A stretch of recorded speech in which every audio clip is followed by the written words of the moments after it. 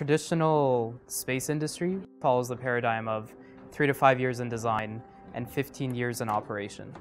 Imagine your cell phone 20 years ago, and that's the type of infrastructure that's operating on orbit today. That is your state-of-the-art. A group of people got together about 10 years ago and said, hey, let's make satellites that are certain size. People started to build solar panels and batteries and things that became standard, and no longer did you have to spend 3 to 5 years in design to get to a satellite. Private enterprise or small companies are generally precluded from being within the aerospace industry. Where we got the motivation or the impetus to start this is we just decided to do it. We founded the business in 2015. In 2016, we decided to raise capital. We launched our first satellite 12 months later. We got that first ping from the satellite.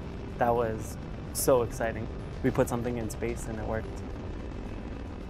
For regions that are not connected to the internet, what we can offer as Kepler today is what we call a remote Dropbox service. Literally on your computer, dragging a file or a giant folder onto our terminal, uplink the data to satellite will store it, and the next time when our satellite is over our ground station, it'll distribute down, and then we can get the data back to you over cloud. The long-term goal for us is to set up the internet in space. To that end, the first satellites that we're deploying are solving terrestrial connectivity needs.